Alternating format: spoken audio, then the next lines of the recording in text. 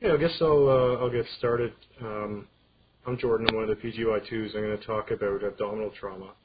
So I have to just apologize ahead of time. I didn't know that this was an hour slot in terms of the presentation, so until this morning. So this is not going to run an hour. It's probably only going to be the usual half hour or 35 minutes if I stretch it. But so anyway, we'll just go through and maybe finish up a bit early today. But so abdominal and abdominal trauma, liver and spleen. So outline today is to start with a bit of liver anatomy, just a really quick review. Talk about prevalence and mortality of liver trauma. I'm going to look at the CT features of liver trauma, so it's the major categories, and look at some literature cases and some local cases. And then we're going to go over the guidelines of grading system, the liver injury, and that's through the AAST. And then I just want to talk briefly about splenic trauma, not as long, but also look at the AAST criteria for spleen trauma and just look at a couple of local cases. So classically, the liver is, the anatomy is based on the external appearance, and there's four lobes, and we all know that, the right and the left, and the caudate and quadrate.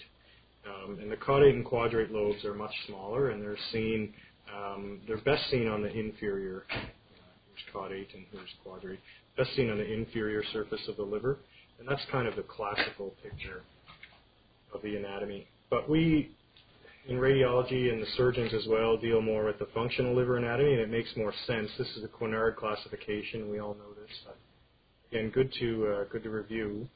So the liver is divided into 8 functional segments, and each segment has its own vascular inflow, its outflow, and biliary drainage. So in the center of each of these 8 segments, you have a branch of the portal vein, the hepatic artery, and the bile duct. And so the middle hepatic vein, which comes down the middle, divides the liver into the right and left functional segments, and then the right divides this right lobe into the anterior, which would be 8 and 5, and the posterior, which would be 7 and 6, and then the left hepatic vein divides it into the medial, which would be the 4, A and B, and then the lateral would be 2 and 3. And then the portal vein comes in and divides it into the superior or upper and the inferior or lower segments. So liver trauma, just a few points here about it. So the liver is the second most frequently injured abdominal organ. Spleen is number 1. The right lobe of the liver is the most commonly injured lobe, and the left lobe injuries are often associated with duodenal and pancreatic injuries, so something to watch for if you do have left lobe injury. The prevalence of liver injury in patients who have sustained blunt trauma has been reported to be about 1 to 8%. Now that was based on an article from Radiographics. There was different articles I read, and all of them gave different prevalences. One article actually gave up to 25% of patients who had been operated on had liver injury. But most of the papers were between 5 and 10% or somewhere, between the line. That's the one I went with. The mortality rate is not insignificant. Most quotes I read were, 5 to 10% again. So 4.1 to 11%. So not an insignificant injury. Research over the past decade or so, or even a bit longer, shows that most liver injuries have stopped bleeding by the time of surgery, upwards to 70%. And transfusion requirements and intra-abdominal complications are higher in liver patients that undergo laparotomy. And so there's been really this paradigm shift, as we all know, over the past decade or even more now, basically from the mid-90s onward, I think, is to manage these patients non-operatively. And that's now the preferred strategy in hemodynamically stable patients. So the use of CT in the diagnosis and management of blunt liver trauma is mainly responsible for this change, because then we can see the injuries and help the surgeons decide how significant they are. So it helps to triage the patients with more severe injuries who may require laparotomy. So the major CT features of blunt liver trauma include lacerations, hematoma, like subcapsular hematoma and parenchymal. Intraparenchymal hematoma is also referred to as contusion. And then you have active hemorrhage and major juxtahepatic venous injuries.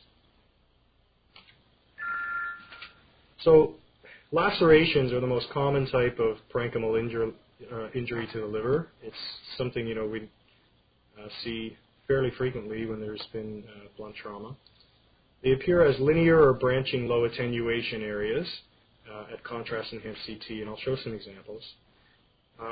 And just keep in mind, lacerations that extend to the posterior superior region of segment 7, or the bare area, are associated with retroperitoneal hematomas because this area is in direct contact with the retroperitoneum. So rather than seeing intraperitoneal hematoma, you will see retroperitoneal. So that's something to keep in mind. And these injuries are also associated with right adrenal gland injuries or renal injuries. So lacerations that extend to the porta hepatis are commonly associated with bile duct injuries as well. So this is an example just from the literature. So these are lacerations. You can see they're linear, low in attenuation. This one is sort of complex. It's got more than one coming together around the porta hepatis on the right. This is a local case of some lacerations. So these are through segments 6 and 7. You can see some of this is linear. There is some kind of a bit of hematoma here as well, but the linear aspects are lacerations. Oh, the other thing to point out here is the adrenal hematoma. This is around the right adrenal gland. So have some hematoma there. Another local case. This one was a bit tougher to window. It actually looks a bit better up there, I think. This is a patient who jumped off a building and sustained laceration and hematoma around the porta hepatis.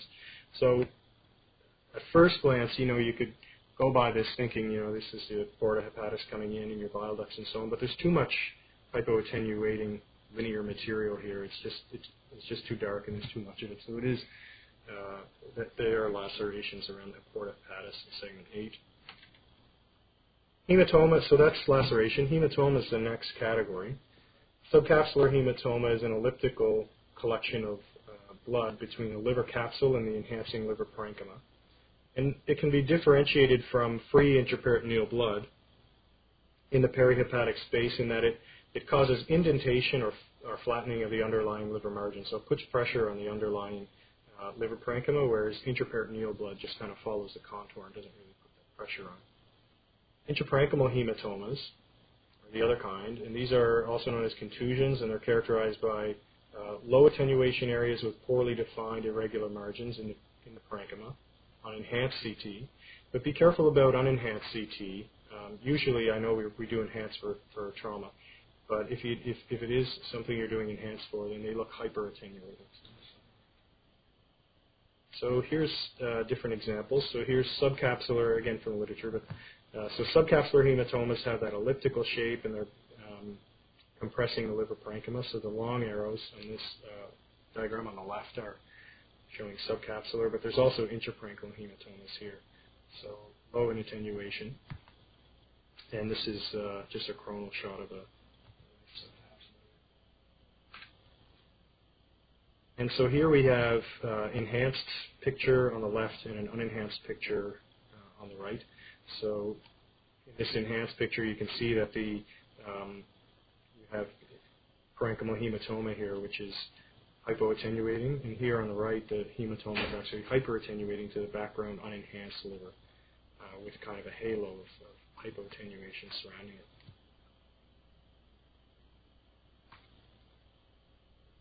Local case, this patient fell while skiing, sustained a large liver subcapsular hematoma. So you can see it's compressing the underlying liver parenchyma. There's also a small hypodensity here. There's an arrow here. I don't know if you can see it that well. It's right along the middle hepatic vein, and that was a laceration. It's called either a small laceration or an intraparenchymal contusion. hemoperitoneum, and there's also, again, something to watch for. Again, the reminder is that contusion of the right adrenal gland. You can see there's just too much material here. Another local case is a patient that fell off a dump truck. So this is a complex hematoma through segments 6 and 7. So you can see here, these are more linear. So this is some laceration. And then on the coronal, it looks kind of mass-like with irregular sort of margins and not as linear. So that's hematoma as well. And again, you have hemorrhage superior to the kidney there in the right adrenal gland.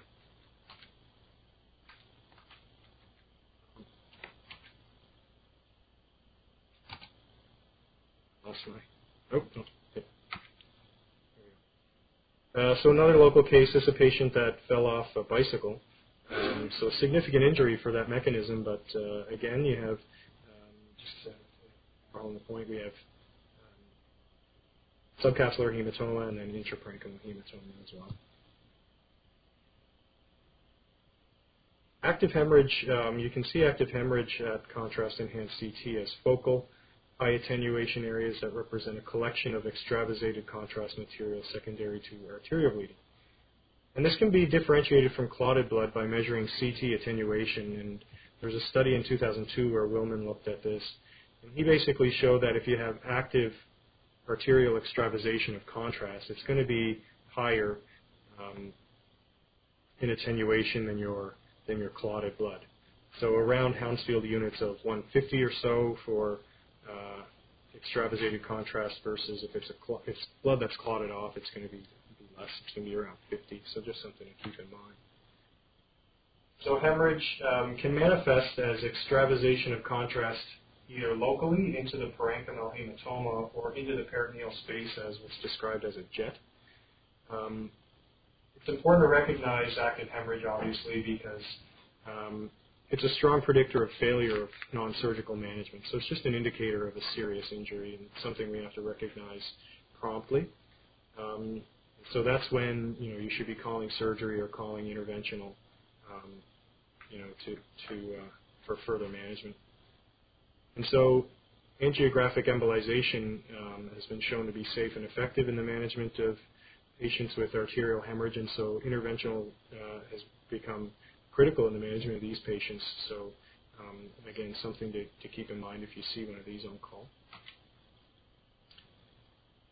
So these are obvious examples here of extravasation of contrast material. This obviously is a significant injury with a lot of contrast extravasating into the hematoma. This one a little more subtle, the one on the right. You'd have to scroll up and down to make sure you're not going through a vessel there that just has contrast in it. But it's not. The shape isn't right, and it's not in the right location, and it's in the middle of the hematoma. So it would fit with extravasation of contrast as well. So this is another case. I don't know how well these are showing up, but this is from the literature. I tried to make it show up as best I could. But again, this is just showing arterial hemorrhage into the hematoma and into the perihepatic space. And then on your celiac arteriogram, it's shown to be from the right hepatic artery. And then you can maybe see some microcoils here showing embolization and stoppage of bleeding. This is a local case. This is not a blunt trauma, so just a little different, something to keep in mind. It's not blunt, but this was an interesting one because it's a patient who was stabbed, so I just wanted to show it because it highlights a bit of different injuries that can happen. So what happened here was this patient had a laceration through the right kidney and up into the liver into segments 6 and 7. And this is in the arterial phase, and you can see the different enhancement within the liver. And you can see this kind of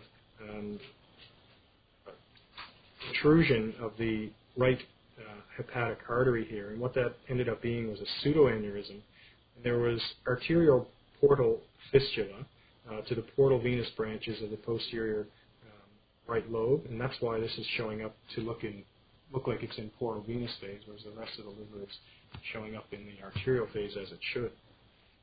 Interesting one with the fistula. And then this is These are images from the embolization. So this is the diagnostic angiogram, and this is the pseudoaneurysm here. And you can see that the portal vein distal to this, the portal venous system, is showing up because of the fistula.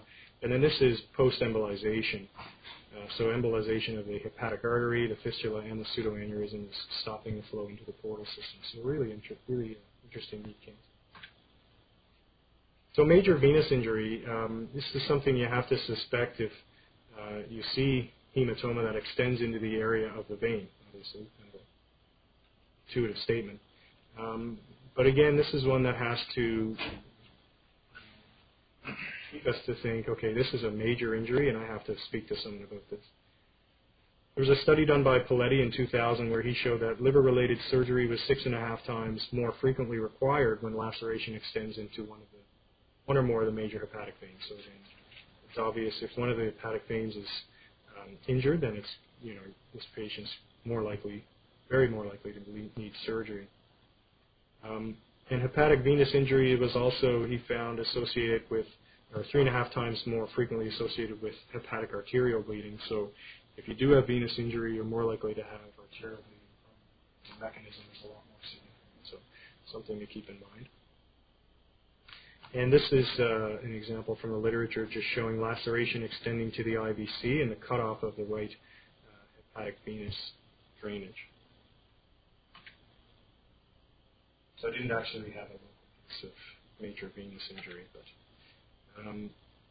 so the CT-based injury grading system I just wanted to touch on, and I don't want to spend too much time on this, but it is important for us to know.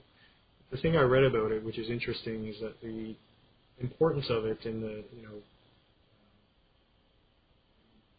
application of this grading system is kind of debated now in the literature. Some papers say it's good, it can lead you in one way or the other to direct the surgeon, whereas other papers more recently say it's not always accurate at the time of surgery. So it's a bit up for debate, this one and the spleen both. But the most widely used grading system is still the one established by the AAST, or the American Association for the Surgery of Trauma. And this organization was formed in 1987, and they base their findings on laparotomy, autopsy, and CT. And so the lead author is Ernest Moore, and again, first put in place in 1989. I hope that shows up okay. And then there was a revision criteria put forth in 1994. This is a reference. And so these are the grades. So for liver, you have 1 through 6, and it kind of makes intuitive sense as you go up through the grades, and the injury gets more severe. So starting with grade 1, I'll just kind of briefly outline and then show some examples. So grade 1, subcapsular less than 10% of your surface area, or laceration less than 1% of parenchymal depth. So not using length, using parenchymal depth. Hematoma for grade 2, a subcapsular 10 to 50, or a laceration, or intraparenchymal less than 10 centimeters in diameter, or a laceration between 1 and 3 centimeters. Grade 3 is when you get a subcapsular greater than 50% or expanding, and for intraparenchymal, it's greater than 10 centimeters or expanding, and a laceration greater than 3 centimeters. When you get into grade 4, you're having parenchymal disruption involving 25 to 75% of the hepatic lobe, or 1 to 3 segments. And grade 5 is greater than 75% of the hepatic lobe involved, or more than 3 segments within a single lobe, or major vascular injury such as IVC, or vena cava, or major hepatic veins. And 6 is hepatic avulsion complete. So again, grade 1, so just small lacerations are considered grade 1, or a small subcapsular hematoma.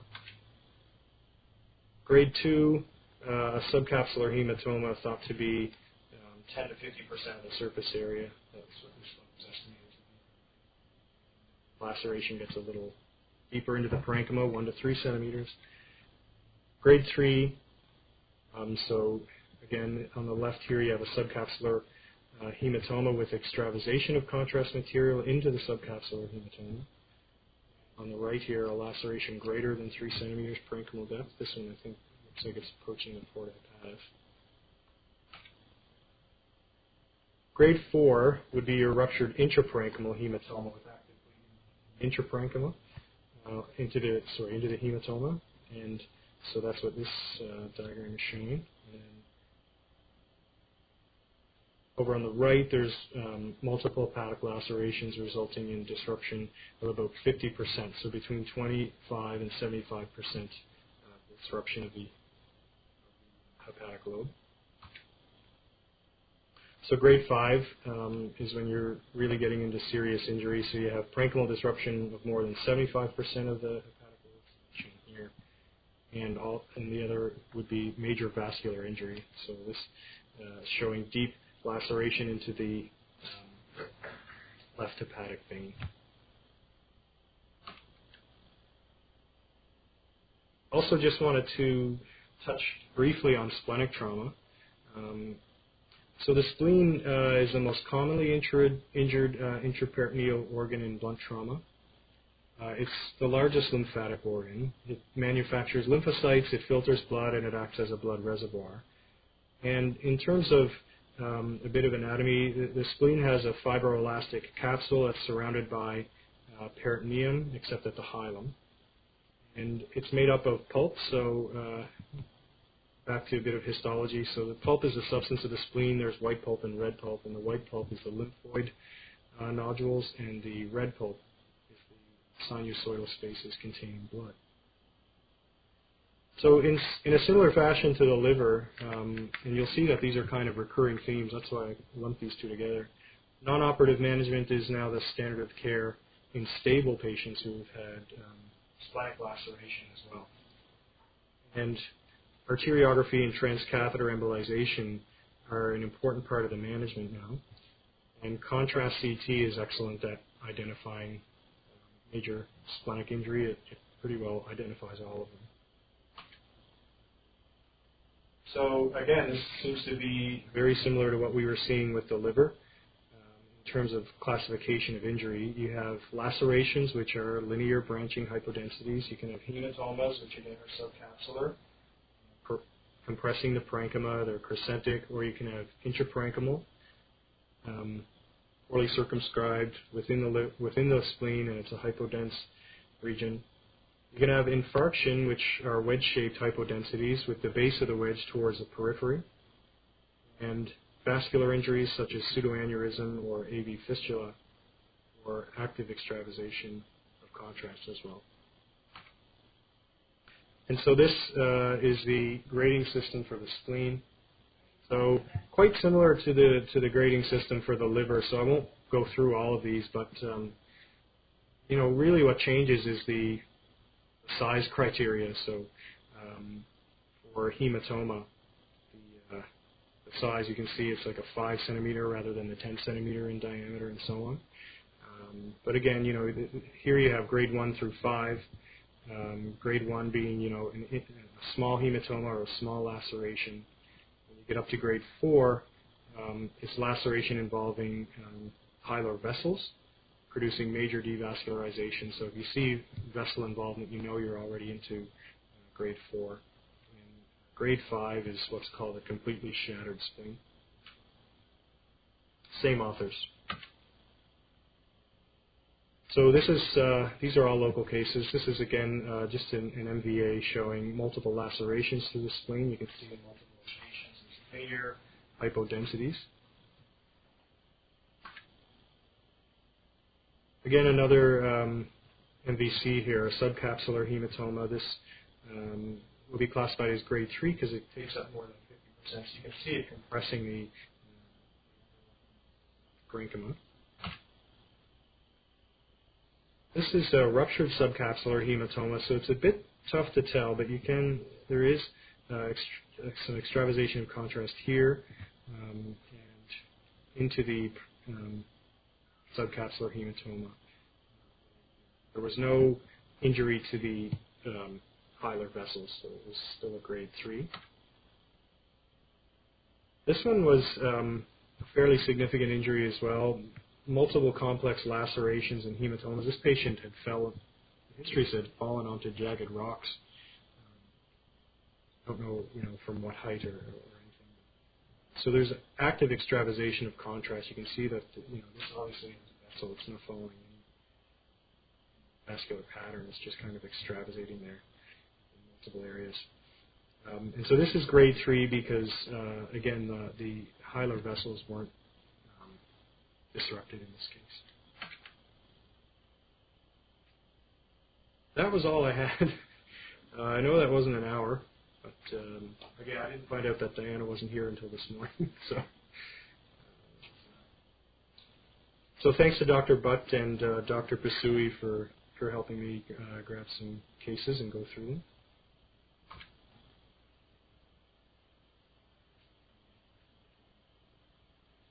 Some questions?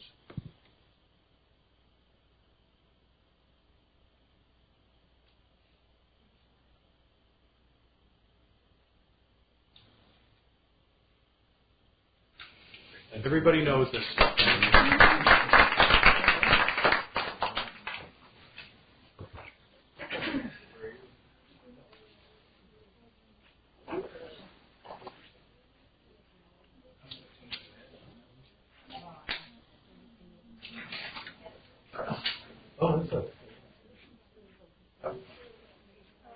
So very much more common liver trauma or Good question. I think it's probably debatable here. I would assume blunt, but I don't know. One day. Yeah, they didn't. there was supposed to be another one. Yeah, well, Diana's idea. I didn't. She just got this. Oh, you let me know, I guess. Right, so I have to schedule it and make it up. Yeah, it's scheduled. Oh, yeah. I'll move you. But I would have threw in more. I had some more cases, but I was like, I'm going to go overtime if I have questions. One of the things I like about your presentation is that you picked a topic in which you